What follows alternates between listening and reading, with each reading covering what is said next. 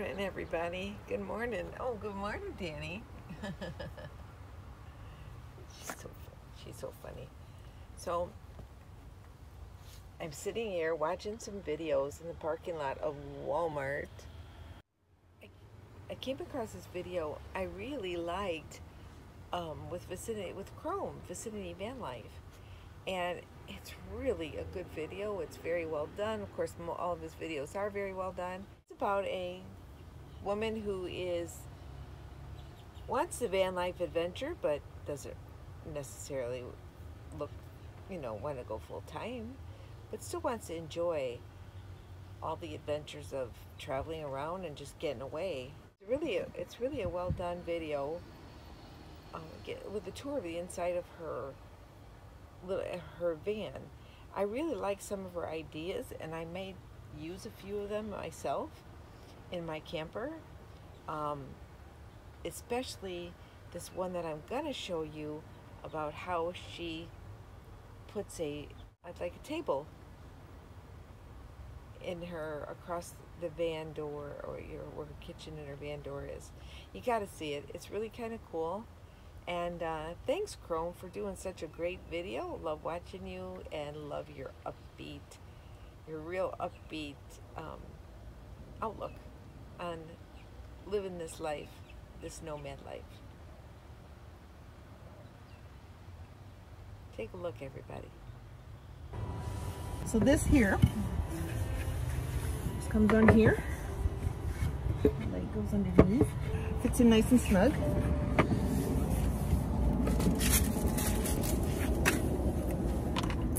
So these are stainless steel bolts I had left over.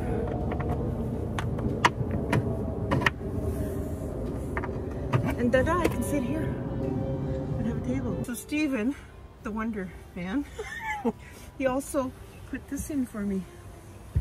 It just slides in. So I'm sitting here and I'm going, man, it'd be nice to be able to just have a laptop here or work here. I went, brainwave. So I always carry tools with me. So I got out my drill and came up with this.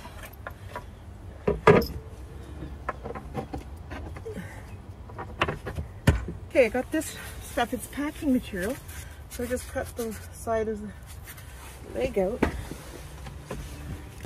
It's perfect height. It's awesome. It's awesome. Just do it.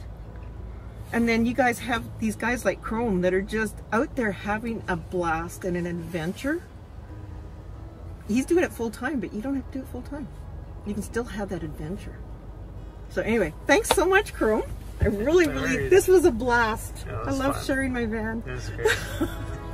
Looking at getting out and living your best life. That's gonna start with one thing. You actually following those thoughts in your mind and the feelings in your heart. Even if you start like Elaine and build a camper van and put it in your driveway and use it as a weekend getaway, or that time you just need to unplug. You never know. Camping alone out in the desert, quiet. Just the whole experience of the whole trip, the road trip. I'd never been there before. It was amazing.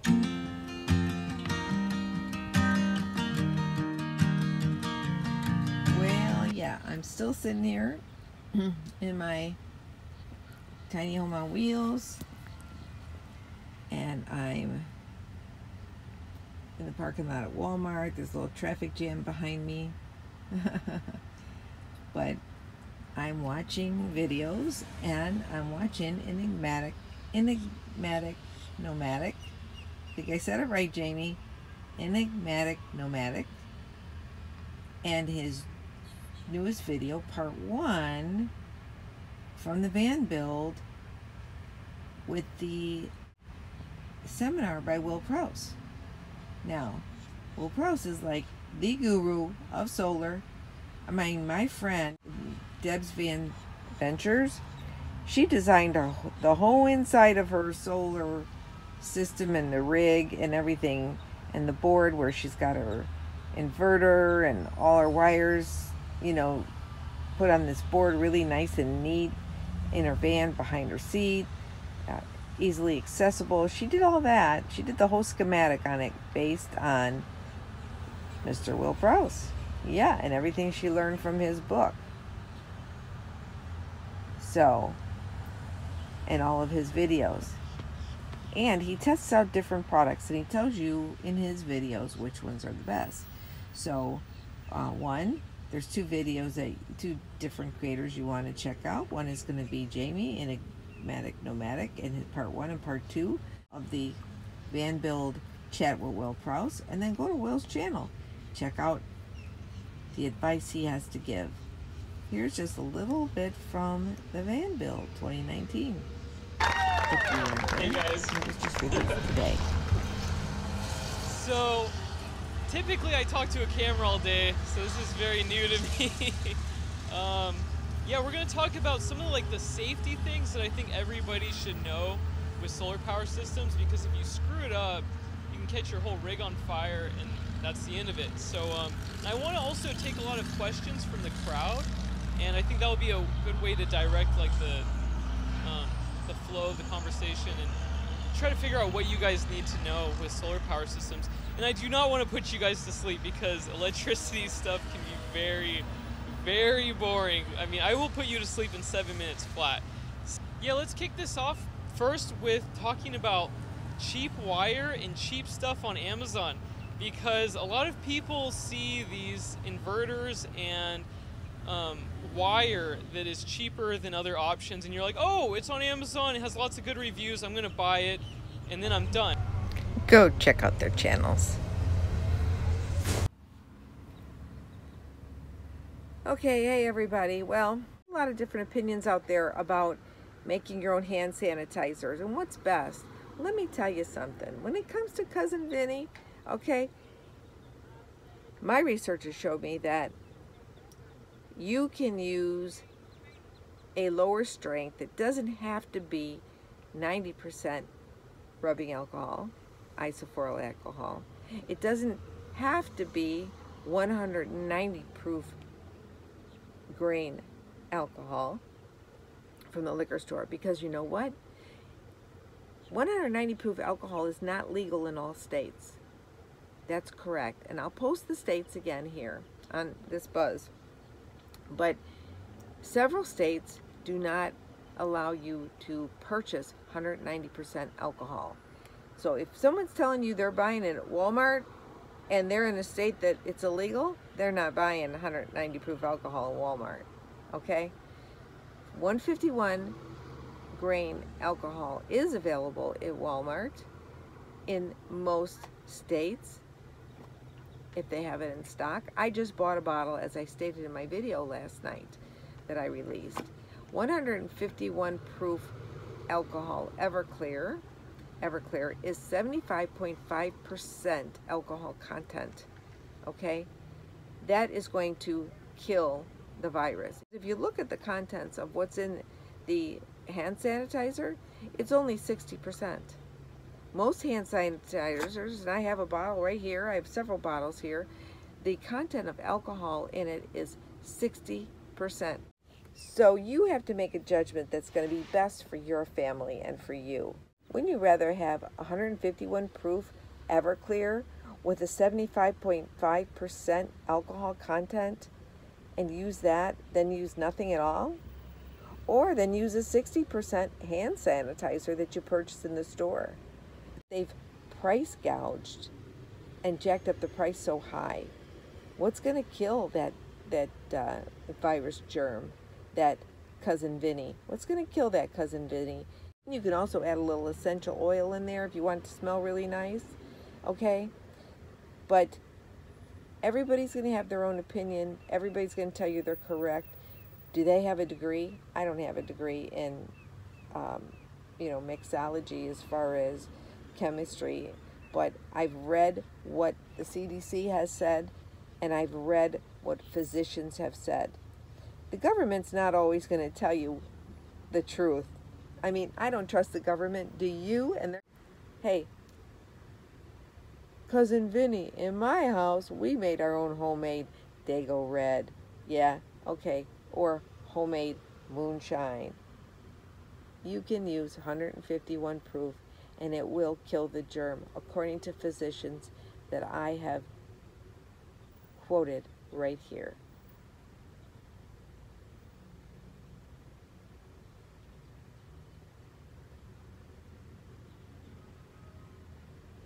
Okay, folks, use your best knowledge. And like I said,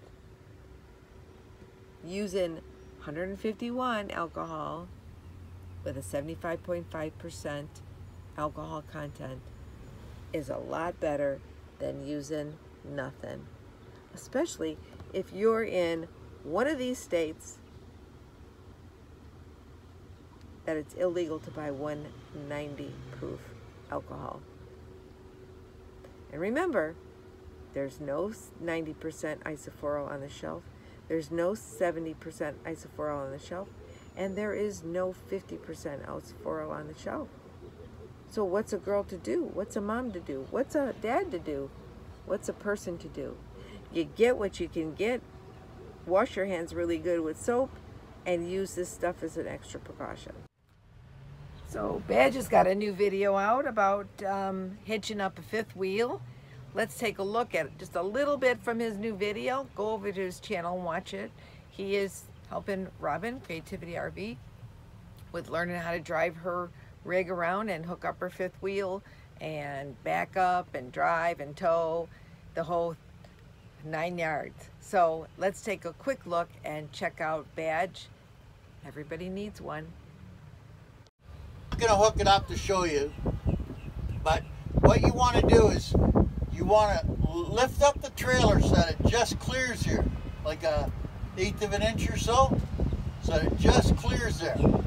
You do not, and I mean do not, unlatch that latch and drive the truck out from under it. You never do that. You put the legs down, you lift it up so that it's just off the hitch, and then you drive out from underneath it. Now, most of the trucks, Dodge, Ford, they're all, this is a Ford by the way. Okay guys, I want to tell you one more thing. Okay, I want to tell you, I've been taking this for probably almost 2 years now, and I have not been sick at all.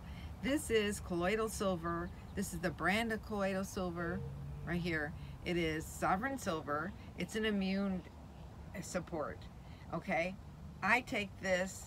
It's a natural cure that people don't want you to know about it. They took it off the market a long time ago.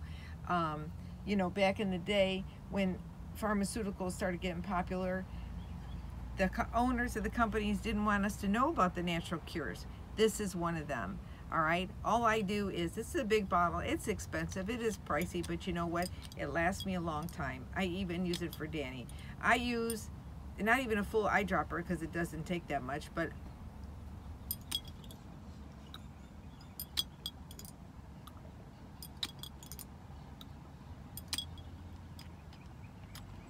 hold it underneath my tongue for 30 seconds and then swallow it. Okay, this is a immune support. It's bioactive silver hydrosol. It does not turn you blue. I'm not blue, and I've been taking it for 2 years.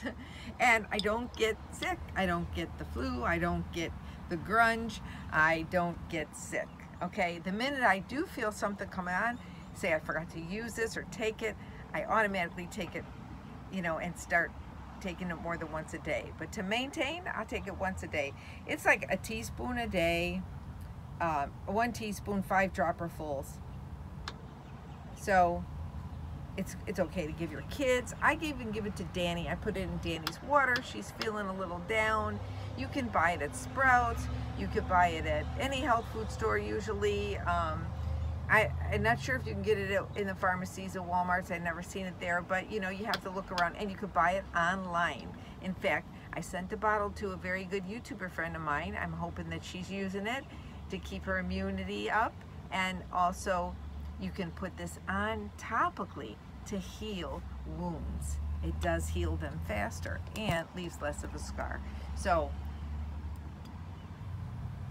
I was told about this through a lady that I was traveled with, Deborah Coleman, a pill-free in my RV kind of lady, but it's worked for me, and I thank her for telling me about this. And I'm even considering learning how to make my own, get my own little machine and make my own, because it might be cheaper, because a big bottle is pretty expensive. So, thanks. Stay well. Everybody be happy out there. Everybody be healthy out there. And watch out for Cousin Vinny. Today and not tomorrow.